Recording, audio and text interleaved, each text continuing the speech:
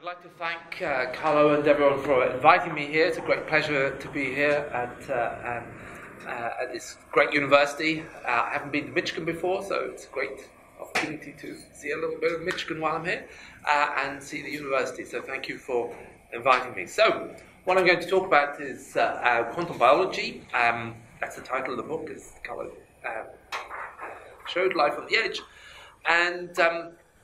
And why am I interested in quantum biology, and what is my motivation? I'm a biologist, and as a biologist, always the biggest question to me, the one that really got me interested in biology, looking into, say, a rock pool on the beach, and you see things look like rocks, like a sea urchin looks a bit like a rock. You touch it, boom, and it responds.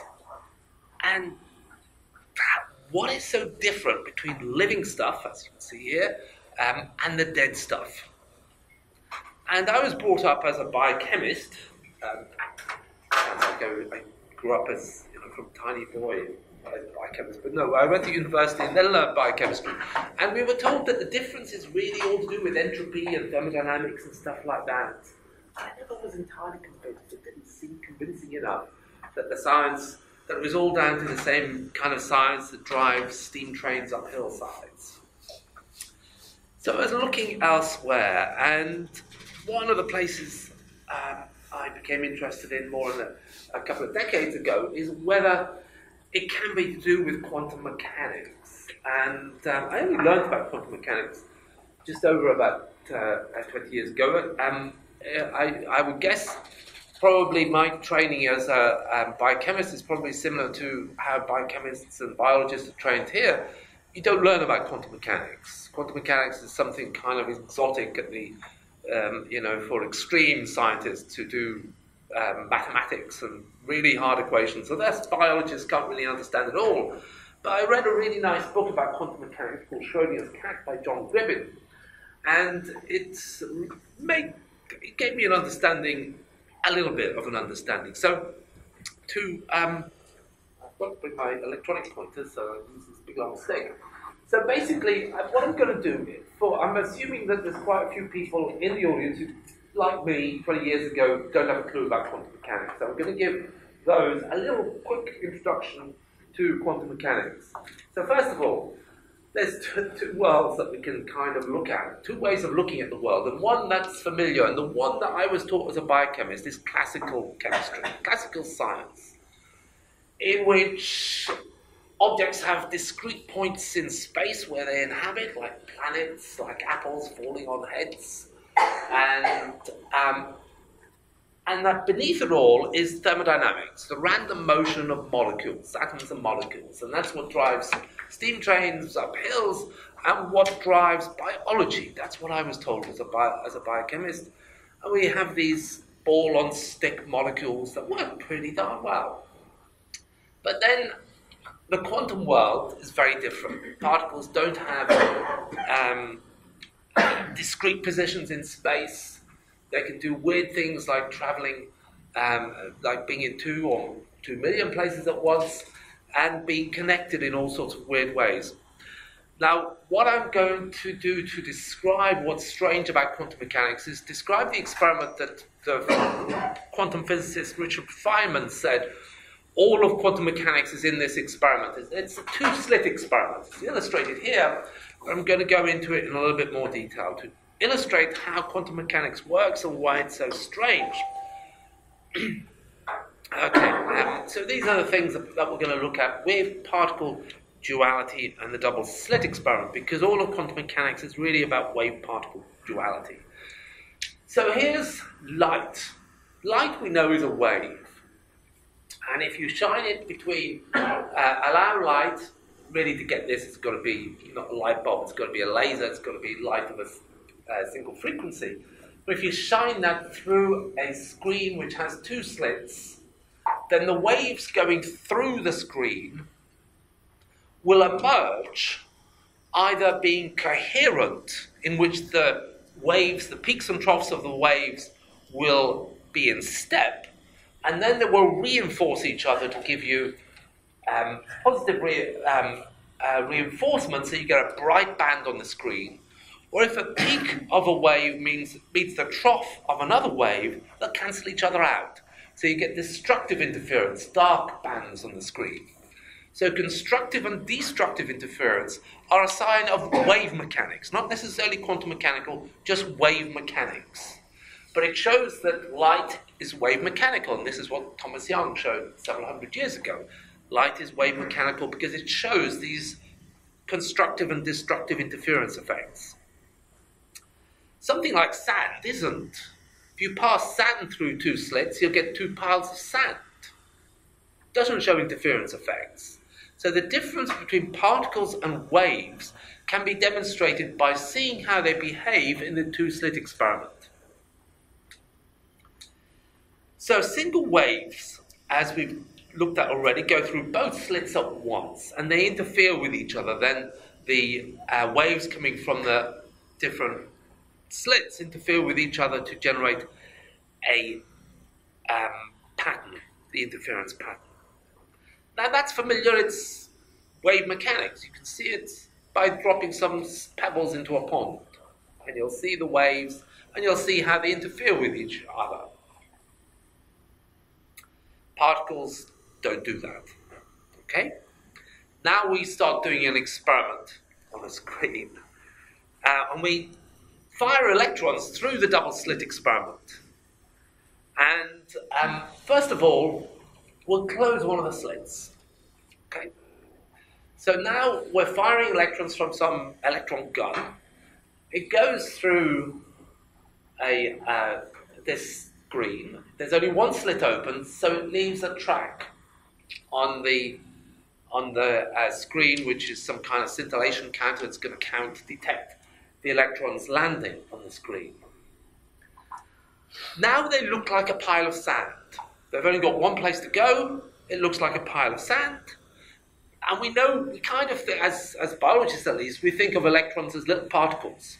So this makes sense. Electrons are little particles. They're going through, and they form this pile of sand kind of pattern. But what happens when we open up the other slit and give the electrons two possible paths? We get an interference effect. So despite the fact that when we fire electrons from a gun, that we think of as being a particle gun, and it forms the pile of sand kind of pattern on the screen, they're still interfering with each other. So it's got a wave mechanical property as well, electrons. But then we can kind of say, well, water has wave mechanical properties. And we think of water as being particulate in the sense that it's made up of water molecules. But actually what gives you the wave mechanical properties are the motion of billions, trillions of particles moving together.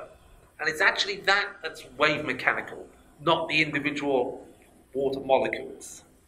So maybe the same is true for these electrons. And we can investigate that.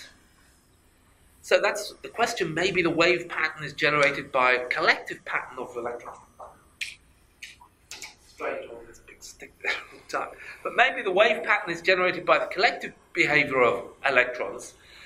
But if we fire them one at a time, we will eliminate that collective behavior. So now we have this gun that fires single electrons, bullets of electrons, one at a time. And we get them landing on the screen, one at a time, like a bullet hole on the screen. And it looks like a particle when it's leaving the electron gun. It appears like a particle when it's hitting the screen. It must be a particle. But then we send more electrons through the system. And more. And you get an interference pattern. So how is it that we send electrons by the gun, firing one particle at a time, they leave the system as a particle, they appear at the screen as a particle, but in between, they seem to be behaving like a wave, because you get interference patterns. That can't be right. What's going on? So a single electron can't possibly be in two places at once. Here we're firing one electron at a time, so it can't be collective behavior of electrons. One of them at a time. how can a single electron be in two places at once? A wave can be in two places at once, but not a particle. So you get that puzzle. And then you can kind of say, well, it can't be in two places at once. It's got to be in one of these slits, or the other one. So you say, well, let's put an electron detector at the slit. We'll find out where it is. So we put an electron detector at the slit, and it beeps, beep, as soon as an electron goes through, say, the top slit. So we can detect where it's gone. And if it doesn't go through the top slit, and we find a signal on the screen, it must have gone through the bottom slit. So now we've lost the interference pattern. Now when we've tried to detect the electron and where it's gone, the interference pattern has disappeared. It's now gone back to being like a particle of sand. But then, so the electron seems to have a definite position in space again. But what happens when we switch the detector off now? We get the interference pattern back.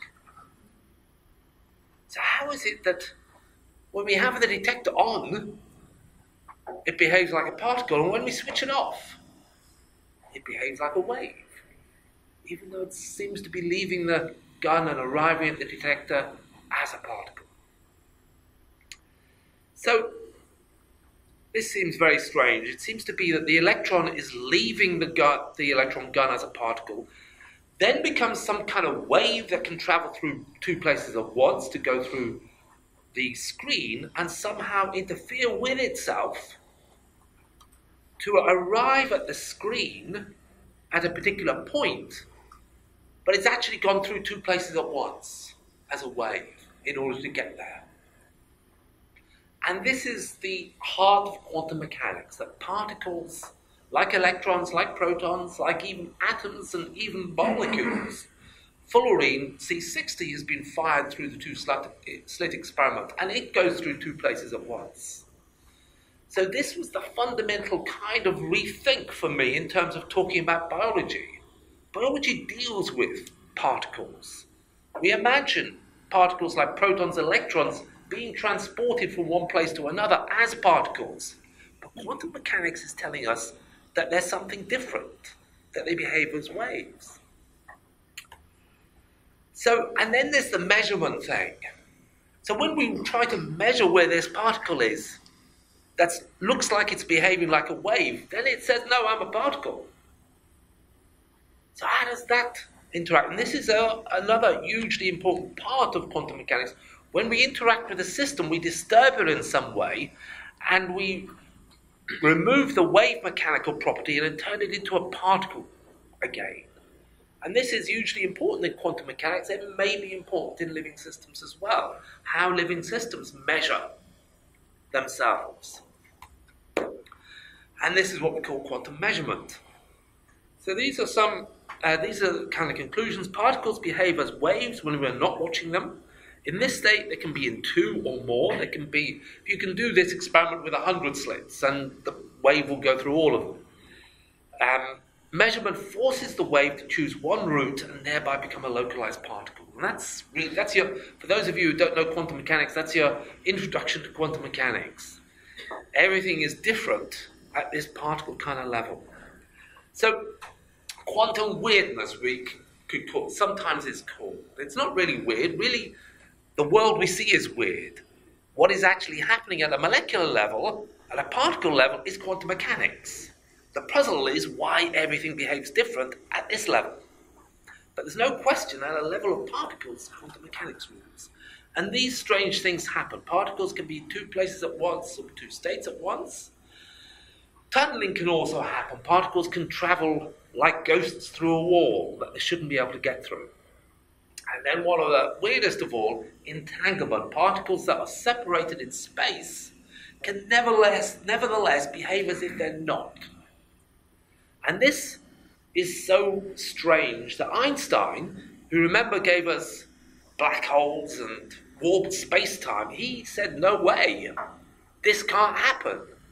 He called it spooky action at a distance and didn't believe it. It was one of the reasons he never really came to terms with quantum mechanics in his lifetime, despite the fact he helped to found the science.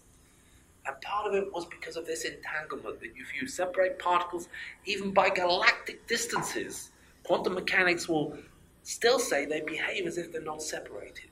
And experiments have been done that demonstrate that. What Einstein called spooky action at a distance, which seem to interfere, doesn't quite, but seem to interfere with general relativity's ban of information traveling faster than light. So that's what is happening at the level of particles inside living systems as is inside this table. The question is, does it make any more difference to the behavior of living systems than it does to this table? And this is what quantum biology is all about. Because up until recently, it was thought that quantum effects are not important in biology. And that is because they're very delicate. These experiments that I described, the double slit experiment, have to be done in a vacuum, and you've got to have laser light or coherent systems, and it's very easily lost. You very easily lose the quantum mechanical aspects of systems. So experiments, physicists here will be cooling systems down to very close to absolute zero, performing experiments on tables where vibrations are all removed and in vacuums in order to maintain quantum effects. And that's because they're lost very easily by the molecular noise that is all around us. So they require a very delicate balance to maintain this quantum coherence that gives you these weird effects like coherence, tunneling, and entanglement. And to put it another way, you can detect wave mechanical effects in a still pond. But imagine dropping pebbles into the torrent on your right. You won't see wave mechanical effects there very easily because there's too much churning of random molecular events going on. And life was thought to be much more like that on the right than what's going on the left. So it was thought unlikely that quantum mechanics is involved. And particularly as we know more about how cells behave. This is an animation of a cell membrane. And this is what's going on. It's more like that torrent. Okay? There's so much motion you wouldn't expect. This is at room temperature, the simulation. There's so much random molecular motion that you would expect that it would destroy the quantum mechanical effects. So that's why it's generally being ignored, and that's why biochemists like me weren't taught quantum mechanics. Oops, let's move on. Right. Okay, but not everyone believed that. Erwin Schrödinger, one of the founders of quantum mechanics, of course, wrote this book, What is Life, in 1944, in which he made a claim that life really depends on quantum mechanics. He was very interested in heredity and the peculiarities of heredity, and I won't go into the details of it, but he claimed that a gene, or perhaps the whole chromosome, is an aperiodic crystal in which every atom and every group of atoms play an individual role, which has to be a masterpiece of highly differentiated order, safeguarded by the conjuring rod of quantum theory. So it was basically going down to the quantum level to explain the order of life. And that was really, he was kind of saying that if everything is rather like this, which we know it is, how does life manage to maintain its order, its orderly systems? And what Schrödinger claimed is it does so through quantum mechanics, reaching down to that level of order that's in quantum mechanical systems. So he published this book in 1944. It was very influential. But about a decade later, Watson and Crick unveiled the double helix. And really molecular biology then kind of took over, and molecular biologists didn't bother to learn quantum mechanics, and they got on very well. But yet, actually, if you look at the double helix and Watson and Crick's structure, it is interesting to note that it corresponds exactly to what Schrödinger said, in which every atom and every group of atoms play an individual role. This is a base pair for the non-biologists. Well, you probably know this anyway. A base pair, a letter of the genetic code. What is making this the information of this is encoded really in the position of these protons. Individual protons are encoding genetic information. So it's exactly what Schrödinger predicted, that every atom and groups of atoms play an individual role in genetic information. So that was right. And the other thing to bear in mind is this life is molecular engineering.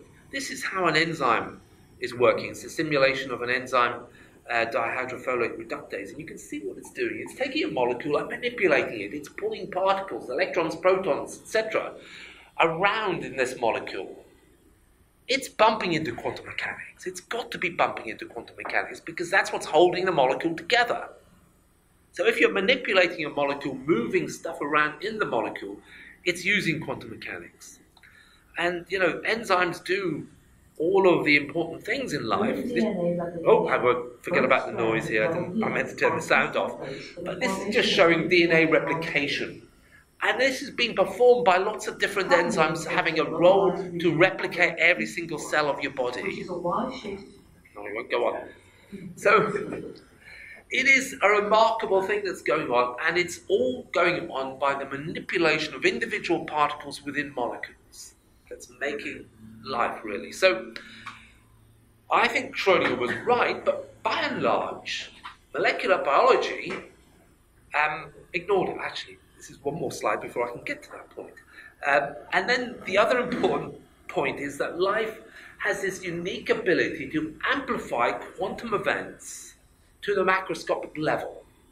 For example, the color of your eyes is determined by a single molecule that was inherited from your mother or your father. There's nothing in the inanimate world that has that sensitivity that a single molecule will determine the characteristics at a macroscopic level.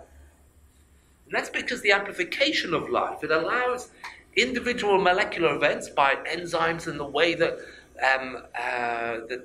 molecular systems are amplified in all sorts of metabolic ways and enzymatic ways and genetic ways. So single molecular events have macroscopic consequences. As well as determining the color of your eyes, it can determine life and death for genetic disease. So despite all that, molecular biology went on pretty regardless of quantum mechanics. And it was very successful, of course. With quantum mechanics, the most successful science of the 20th century, really. And yet, so mostly quantum mechanics was forgotten about, despite Erwin Schrödinger's claims, until the late 20th century. And then quantum mechanics started to turn up in a number of systems: photosystems, enzymes, magnetoreception, smell, DNA mutations, origin of life, possibly even consciousness. And what I'm going to go through now is some of these examples of where quantum mechanics has reared its head. And probably one of the best established is in photosynthesis. Photosynthesis is, of course, the most important biochemical reaction, or most important chemical reaction on our planet, because it makes all the biomass. It's a remarkable reaction in which air, water, and light is turned into plants. It's the most remarkable thing. Nothing in the universe is anything like that. Air, water, light, turn it into a plant. That's what photosynthesis does. And it does it to make all of the biomass, pretty much all of the biomass on our planet, because, carnivores eat the plant. No, herbivores eat the plants. Carnivores eat the herbivores. So all of our mass has been made in photosynthesis. There are many steps to photosynthesis, many steps, and they all have different efficiencies. But one of the first steps in photosynthesis is when a photon of light is captured and its energy is turned into an exciton, which is a vibrating electron. And this happens within a photosystem of plants and microbes. And essentially what's happening, stick, is the photon is captured in one point in space, and then it has to be transported to another point. And it does, not the photon, the exciton. So the exciton, and it's the photon energy is converted to an exciton, and then the exciton has to transfer across from one photosystem to another until it reaches reaction center. The efficiency of that transport under optimal conditions is close to 100%, as close as you can measure. And that doesn't really make sense classically because excitons are unstable and they should mostly lose their energy before they reach the reaction center, and yet they don't. So it's been a bit of a puzzle understanding how this step in photosynthesis is so efficient. Experiments done by Greg Engel when he was working in Graham Fleming's lab in California, investigated this by looking at isolated photosystems, pulsing them with laser light, femtosecond laser light, and then essentially looking at the energy that is reflected from these systems. And what was demonstrated is that the energy travels to the reaction center as a wave. So it's as if, I'll point this out first. So this, as I said, this looks like a very neat system. It doesn't have much trouble finding its way to the reaction center. There are only a few ways to go. This is what reaction centers really look like. Each of those circles is the photosystem within a reaction center. So actually it's a whole forest of molecules that this exciton has to navigate through before it finds its way to the reaction center, and yet it does so with 100% efficiency under optimal conditions. This is Greg Engel's experiment in which he was looking at the light being reflected from these systems, and what he found is the light came out in waves, suggesting that actually, and he called these waves quantum beats, because it suggested that the system was remaining coherent, that the exciton was transported through the system as a wave.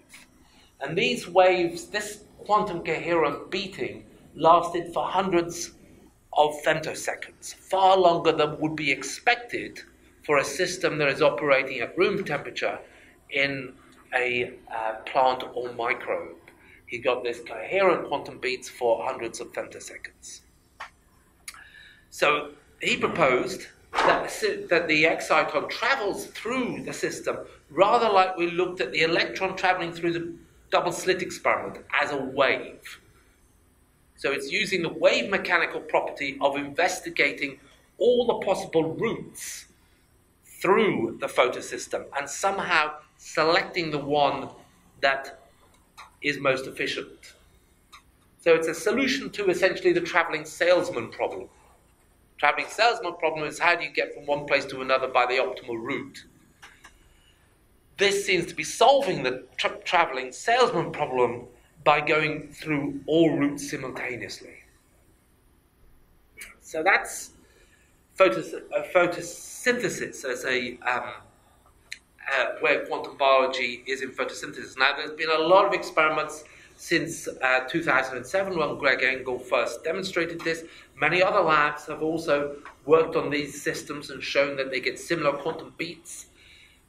The experiments that Greg did originally were at cryogenic temperatures. They've since been repeated at room temperature, and they've been demonstrated in not only in microbes but in plant systems. So this seems to be happening at room temperature, in trees, in grass, all around us, and seems to be at least partly responsible for some of the efficiency of photosynthesis that generates the biomass on our planet.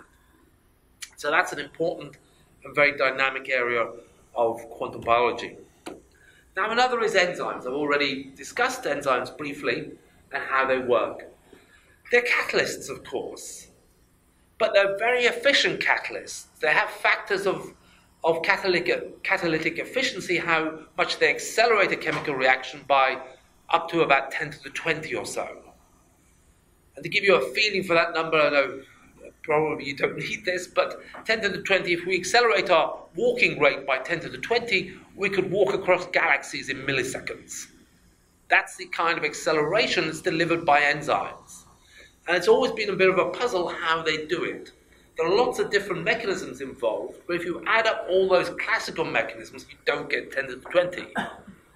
So there's a gap in our understanding of how well enzymes work.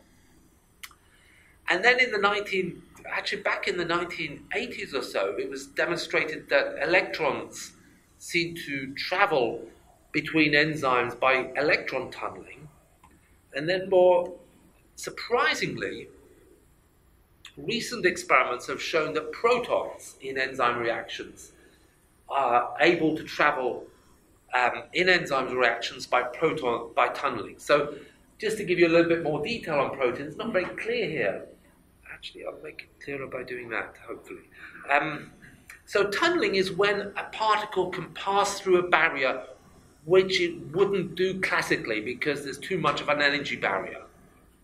But because of the wave mechanical properties of particles, that there are actually waves, the wave can pass through the barrier even though energetically it shouldn't. And this is illustrated, it's not really clear in this slide, but that white blob is the particle, and some of it is actually getting through this barrier, rather like it goes going through a wall. So enzymes seem to be using that to account for their efficiency, both in electrons, but with electron tunneling and also with proton tunneling.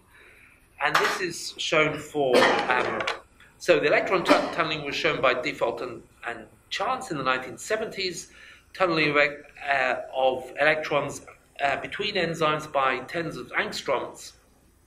And then more recently, proton tunneling has been demonstrated in a number of labs.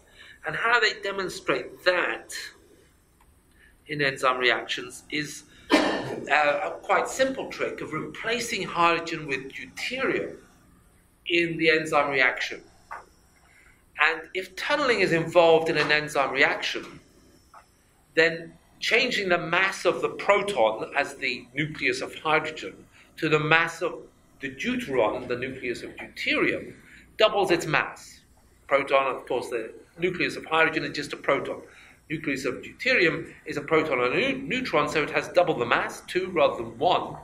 And because mass is in the exponential of the tunneling equation, that really drops the tunneling rate. And the question then is, does it affect enzyme reaction rates? And it does. So for this enzyme, for instance, aromatic amine dehydrogenase, which transfers a hydride ion here in the enzyme reaction, and essentially come back to this, what tunneling is all about. The energy of the system isn't sufficient to go over the barrier, and what it seems to be able to do is go through the barrier by tunneling. And this is demonstrated by replacing hydrogen with deuterium, and that reduces the efficiency of that reaction, so you get what's called a kinetic isotope effect. A kinetic isotope effect is the ratio of the efficiency of the reaction in ordinary water with hydrogen to the efficiency of the reaction when hydrogen has been replaced with deuterium. If they're the same, you've got no kinetic isotope effect. If they're different, you have a kinetic isotope effect, which may be caused by tunneling. That isn't all of the evidence. You have to look at other things like temperature. But with those, once that is done, you can clearly show tunneling of protons in enzyme reactions. So in enzyme reactions, you have tunneling of both protons and electrons. And what seems to be happening in enzymes is they're bringing the components of a tunneling event close enough, because tunneling is also extremely sensitive to distance. And normally tunneling wouldn't occur between intramolecular molecules, when one molecule and another molecule. But within an enzyme active site, the molecules are brought close enough together that it allows the tunneling reaction to take place. And that seems to be at least part of the efficiency of enzymes, that they manipulate the system to allow tunneling events to take place, which wouldn't happen if in the enzyme catalyzed reaction. So that's tunneling involved in enzymes. And enzymes, just to remind you, have made every single molecule in your body. So this is extremely important for all of biochemistry. And hydride proton transfer reactions account for about 20-30% of enzyme reactions. So they're extremely important. And electron transport, of course, is extremely important in electron transfer in enzymes is what's responsible for respiration. So it's also keeping us alive through electron tunneling.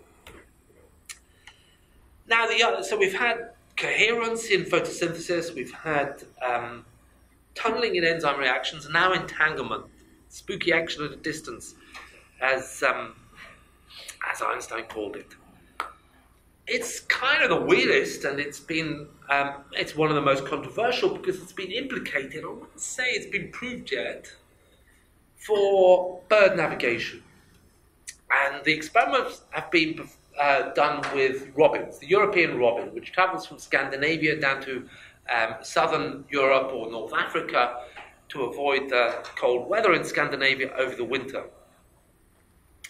And these ornithologists, Roswitha and Wolfgang Wilczko, demonstrated in experiments in 1972 that these birds have a compass. The idea that animals have a compass that can detect the Earth's magnetic field has always been controversial, but they clearly demonstrated it in experiments in the 1970s.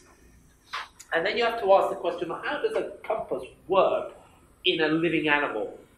And they found rather odd features of this compass. You kind of think we can get a simple compass, a magnetic compass, which will point to the north, like a Boy Scout's compass, I would call it, a Guy's compass. But their compass, the robin's compass, required light. And that was strange. And they also demonstrated that it was an inclination compass. It finds the nearest pole, but can't distinguish between the poles. So an inclination compass detects the angle of inclination of the Earth's magnetic field against the surface of the Earth.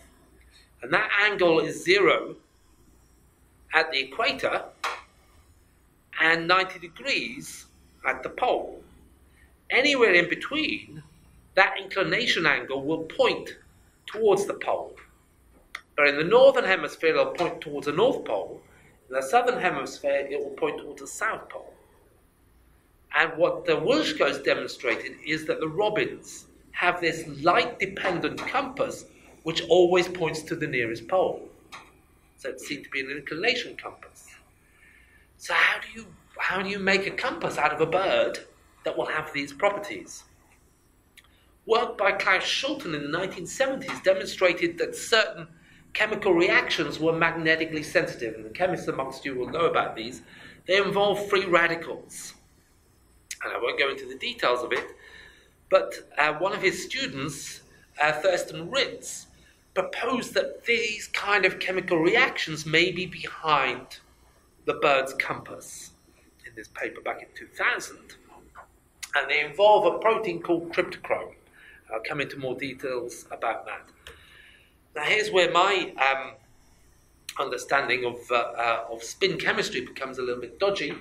And this is a slide borrowed from my colleague Alex Jones at the National Physics Laboratory. So electrons have spin. They have the quantum mechanical property of spin. So they kind of spin, and that generates a magnetic moment which will align in a magnetic field. If a molecule generates, normally in atoms, electrons are paired. So they're paired, and that means that they don't have spin because they're aligned so as they cancel each other out. But unpaired electrons will have spin, and they can be sensitive to a magnetic field. So if you make a free radical which has unpaired electrons, then that will be sensitive, those free radicals will be sensitive to magnetic fields. And they are because they do so because of this, where my understanding gets a little bit dodgier, depends on whether the different components of the free radical are aligned parallel or anti-parallel. And that becomes whether they're singlets or triplets. Singlets, if they're anti-parallel, can only be in one state. Triplets, if they're parallel, can be in 3 different states. Okay? And they can then recombine to form other products that can be either singlets or triplets. So the radical pair mechanism suggests that you have a molecule which has paired electrons, no magnetic sensitivity. Light comes and excites that molecule into making two free radicals. And they're quantum entangled. This is where the quantum mechanics comes in. In free radicals, the components of the two electrons remain entangled. And they can switch between the singlet and the triplet state. And the singlet state doesn't decay back, but the triplet state can. They will decay by all sorts of different mechanisms, but in this state they become sensitive to magnetic fields.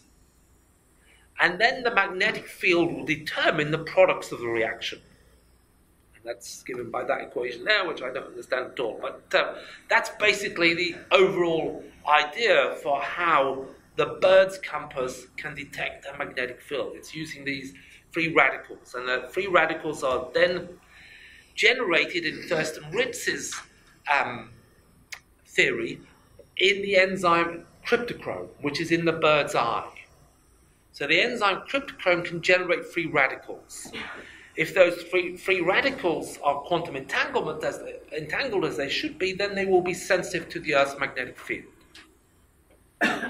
His theory predicted that the compass, if it was this kind of mechanism, should be disrupted by high-frequency radio waves. And in experiments performed with the Wilshkos, he demonstrated that that was the case, that the Robbins compass was disrupted by high-frequency radio waves. So which is consistent with the theory but doesn't prove it. So the basic entanglement model then is that in the bird's eye, you have this enzyme cryptochrome which generates free radicals, which then become sensitive to the Earth's magnetic field, and how they interact then is will generate products, and those products will make a difference to how the bird sees the Earth's magnetic field. So that's the theory, and as I said, it's consistent with the data. Okay, now lastly, I'll quickly go through one other idea, and this is the one that Jim Al-Khalili and I are looking at, whether proton tunneling can be involved in enzyme reactions. So as I've pointed out, the coding protons of DNA bases are quantum mechanical entities. This guy, Swedish or Norwegian, I can't remember now, physicist proposed that protons can tunnel into the wrong position to cause mutations by a okay, we'll skip that. Okay, so they tunnel. So this is the normal Watson and Crick base pairing. Those protons can, so Lodin proposed, tunnel, and you get a double proton transfer, which keeps the charge the same, because otherwise it wouldn't happen. So you get two protons, one going one way, one going the other way. And then in the wrong configuration, what's called the tautomeric configuration, if this proton tunneling reaction has happened, this is a normal base in which thymine will pair with adenine. If this tunnel reaction will take place, then adenine will pair with cytosine rather than thymine, and that will cause a mutation. So if this tunneling reaction is taking place, it could be a cause of mutations. Mutations are, of course, the driver of evolution, the cause of cancer, so they're very important. Is this really a cause of mutation? We still don't know, but these are the kind of experiments that we've been looking at whether mutation frequency is affected with replacing hydrogen for deuterium in E. coli. This is E. coli cells, and the blue spots indicate mutants. We can count the mutants when we do this experiment of looking at mutation frequency in ordinary water. We do another count when we do the experiment in deuterated water, heavy water, and we get differences. Doesn't prove that it's down to proton tunneling, but at least it's consistent with it. So there's the mutation rate in ordinary water, 50% D2O, 100% D2O. So it's consistent. And we are doing experiments, further experiments to try to narrow that down and constrain this a little bit more, because lots of other things could be sensitive to deuterium in this experiment. So those are the candidates for quantum biology that I've discussed. That's all I'll be discussing in this lecture: photosystems, enzymes, magnetoreception, and DNA mutations. There are others. There's evidence that our sense of smell may be quantum mechanical. Quantum mechanics could be involved in the origin of life or even consciousness, some people claim. More details in the book by me and Jim Al-Khalili. Lastly, I wanted to mention that we've recently set up at the University of Surrey a quantum biology doctoral training centre, which is going to have 21 PhD students running through it over the next few years. Our first intake was in October. Of students here are our students at our celebratory launch event. These are the kind of projects that they're working on. We've got another bunch of students arriving who will be arriving in the autumn of this year. So what I wanted to point out is that we are keen to collaborate with other laboratories who are interested in quantum biology and maybe have shared studentships or collaborative projects for anyone who might want to do might take a walk into this interesting and exciting, I think, new field. And there's more details on our website, as is shown there. And I think that's all I was going to say. Thank you very much.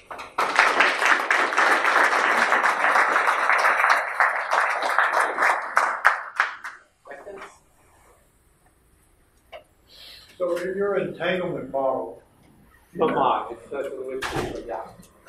It's not my model, it's first of the Witz's model, but well, it's a community model. yeah, community model. Community model. So in the entanglement model, what is the role of light in the entanglement model? Pardon? To make the free radical. So that's essential. So if you didn't have light, you wouldn't have this Make combination. the free radical, yes. And when you're looking at catalysis, you're looking at very complicated catalytic reactions in biology. But has anybody ever taken the quantum mechanics tools that you have understanding now in the entanglements and applied it to something like a platinum crystal, which is a highly used catalyst in practice? It's not in, it may not be in biology, but it's in practice. No, it's a good question whether... But it's a cleaner system for you to sort out the entanglement. It could be. I mean, yes, it could be that catalysts, inorganic catalysts, may also use quantum mechanical properties. I don't know if there's any evidence that they do. But yeah, it's a good point that maybe someone needs to investigate that as well. So now people are studying exoplanets. So what is the probability of the life appearance at A very interesting question. Whether the probability of life appearing on other planets. I suppose the relevance to this talk is, if life is quantum mechanical, does it make it any more or less likely that it? I would say, if life seems to, if quantum biology is right, and it's still very controversial, then it suggests that quantum mechanics has been involved in life since its inception. I mean, as I was arguing, DNA is essentially a quantum mechanical information storage system. It's storing information in the position of protons. So quantum mechanics has been there since its inception. And it would kind of and then quantum mechanics turning up in enzyme reactions, navigation, photosystems. It would suggest that quantum mechanics has always been around. And it's not surprising, as life has been moving particles in systems for 3.5 billion years.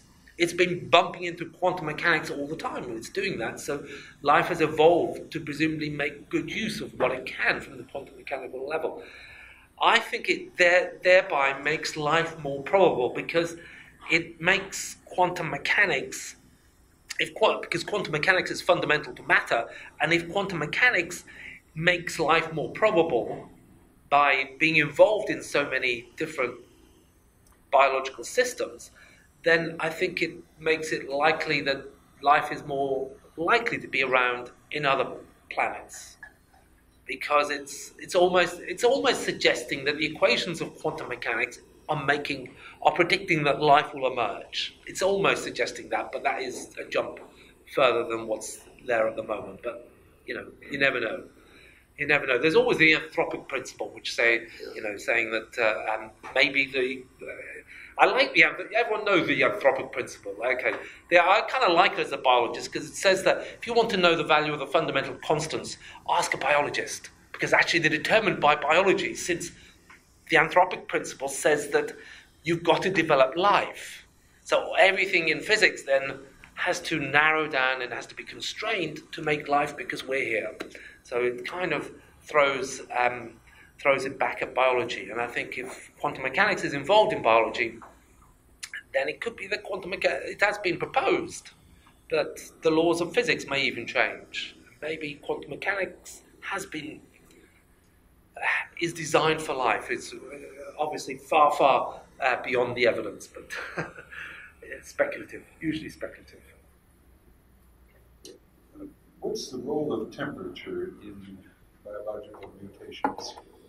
When you cool it down, well, reducing molecular motion and rotation. Yeah. You can't do the same as in physics, of course. If you can't do anything below 0 degrees C, life stops. So you've only got a window of 113 degrees that you can play with. The hottest, the microbes that can grow at the highest temperatures, I think 113 degrees. Nothing can replicate in ice. So you've got between only 113 degrees to work with. But within that, mutations are more frequent, are caused by temperature. Heat will cause breaks in DNA structures. So mutations are sensitive to temperature. But to do the kind of thing that you're looking at in terms of looking at whether mutation will have that sensitivity to temperature that you can demonstrate for enzyme reactions, you can't do it. The quantum mechanics doesn't change. Now, quantum mechanics won't change, but you can't do the experiments below 0 degrees C, so you can't look at replication and mutation rate for lower temperatures, unfortunately. For me, quantum mechanics is fundamentally asymmetric in time, in the sense one says very often one cannot measure better than h bar something. Yeah. Which, to my opinion, is wrong, because you can measure properties of something better than h bar, but this concerns the past. But you cannot prepare a particle with properties better than h bar, so you cannot prepare the future better than h bar. You can measure the past better than h bar. So the future is always uncertain in quantum mechanics, yes, and my whereas the question past isn't. Could this have some influence on the evolution of systems, that it's asymmetric? Very interesting question. I don't know, to tell you the truth. It's an intriguing question, whether the asymmetry... I've always been... the asymmetry of time is still always controversial, I think, in quantum mechanics. I mean, in the multiverse theory, there isn't an asymmetry in time, isn't that right?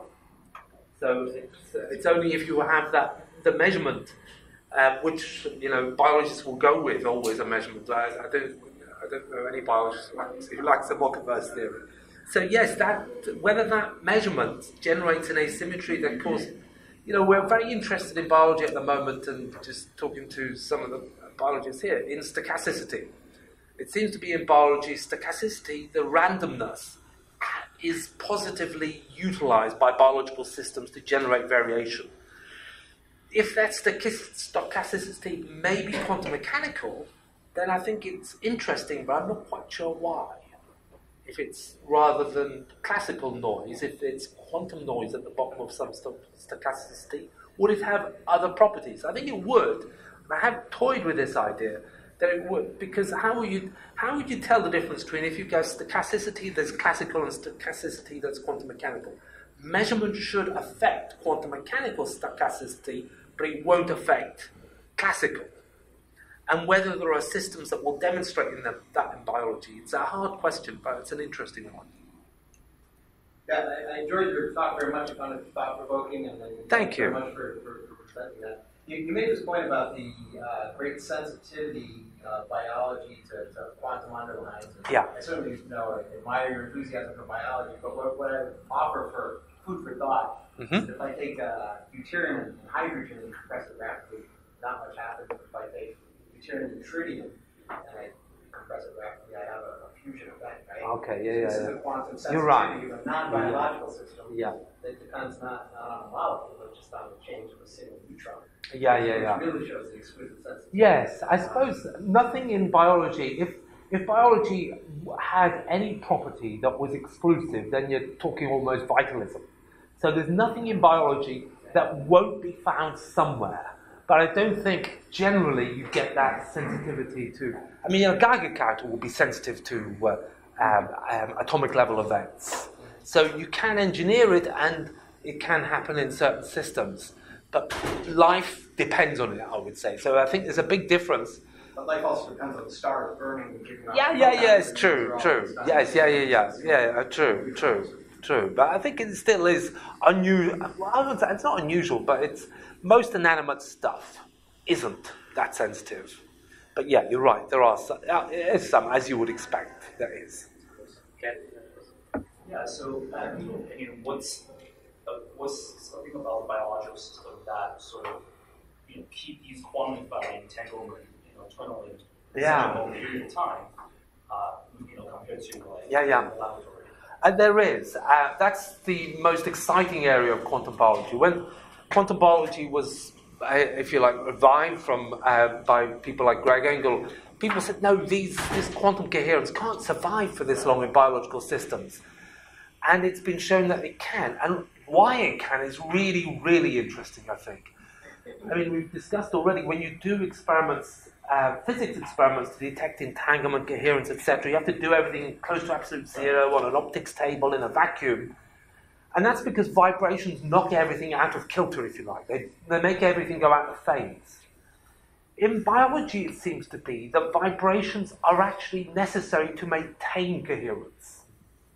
That the vibration, for instance, in the photosystems, that the surrounding protein seems to, if you like, resonate with some of the exciton frequency that maintains it coherent. So it seems to be that life has found a way of utilizing vibrations to maintain rather than destroy coherence. And this may be the most exciting and interesting and most far-reaching consequence of quantum biology. It's showing a different way of maintaining quantum coherence at high temperatures for long periods of time, which of course in quantum computing would be fantastic if you could do that kind of stuff. So that, I think, is one of the most exciting and controversial areas. It's described as what the vibrations around things like photosystems, but also in enzymes, have colored noise. So it's not random Gaussian noise. It's very specific frequencies, and some of those frequencies are interacting with the system and maintaining coherence. You sort of answered my question, but I just want to make sure I want to draw a conclusion, or see if you have I mean, so just to set it up, you talked about waves on a water surface. Waves are different than particle behavior, and they emanate from the molecular structure of the water. But I don't need to understand the molecular structure of water to make a very good model of a wave on a water surface. Rarely does that, that comes with it. So I can make a very simple model. It has nothing to do with Avogadro's number. Okay. Right. And now if you were to say that quantum entanglement, which I would distinguish from tunneling. Tunneling, I don't think requires very sophisticated increase in complexity. Are you saying that quantum entanglement plays a fundamental role in biology? Because I would say if it does, it makes the complexity of the system enormously bigger, superhuman, with humans using any classical tools. That we can only understand a biological system if we have a computer or a computational device that's based upon entanglement. Is that your statement? Do you agree with that statement? I would agree with the statement as it's that if entanglement is involved in biology, it's extraordinarily important and significant. As you say, we need a quantum computer in order to untangle it, in order to understand it. The evidence for quantum entanglement is increasing. The avian navigation, I wouldn't say it's proven that the quantum entanglement is involved in that system, but it's quite strong. There is also an experiment recently, again, this doesn't prove it, an experiment recently performed by Vladko Ventrel at the University of Oxford, who actually entangled a whole living bacterial cell with a photonic field and showed that it was entangled. He's published this paper, I can't remember where it was, last year. Still very controversial, but Vlatko Vetrol is one of the brightest quantum information theorists I know of, and it seems to be that it's sound that in this experimental system it could entangle a whole bacterial cell with a photonic field. I'm not sure about entanglement, and entanglement is the area that is most controversial in quantum biology, whether entanglement really is involved in biology. I would say the jury is still very much out on that question. Do you have an opinion? I think it is. But I wouldn't swear. I'd say it's I my would go to duty jail to for resist theories which are much more complicated than simpler theories until we have no choice. Absolutely. I'm a big fan of Occam's razor, so choose the simplest theory all the time. And I would say at the moment there isn't strong enough evidence to favour entanglement over classical explanations. I'm kind of suspicious that it is involved in some processes. Maybe one last. There are speculations that the fact that biological molecules rotate, the polarization of the light in one direction, related to the big interaction in physics. Because big interaction has only left current. So maybe at some point when it was started, by some random case, it was selected. That has been proposed. There's the problem. One of the many problems with the origin of life is the chirality of all biomolecules, and I know that has been proposed. How is it that inorganic processes will always generate equal chiral forms, and yet life is all the biomolecules are strongly chiral one way or another? And how did that ever come across with an achiral universe? And the weak interaction has been proposed to be involved in that. I can't remember exactly how, but it has been proposed that there was something about the early moments of life interacting with a weak force and generating some preference for chirality in biomolecules. But I think it's very speculative. Yes, it's speculative. Yeah. I think we should thank Professor McFadden.